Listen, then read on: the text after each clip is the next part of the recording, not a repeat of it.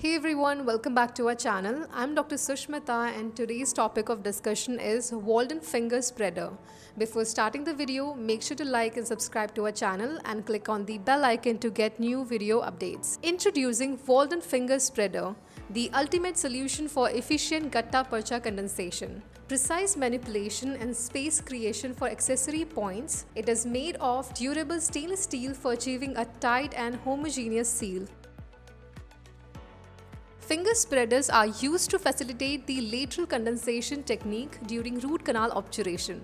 They are employed to spread and compact Gutta Percha laterally against the canal walls, ensuring a tight seal.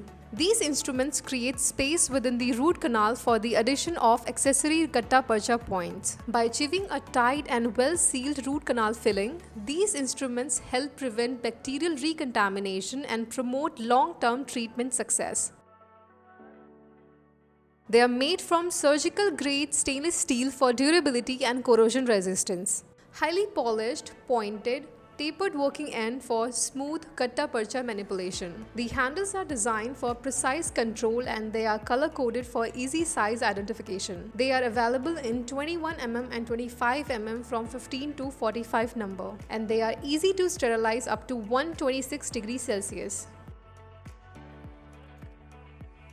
Choose a GP master point that fits snugly at the working length in the apical region. Adjust the side or trim if needed.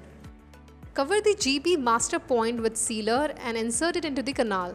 Apply the notched end at the apical constriction. Use Waldent Finger Spreader to spread and compact GP against the canal walls by moving them in a side-to-side motion.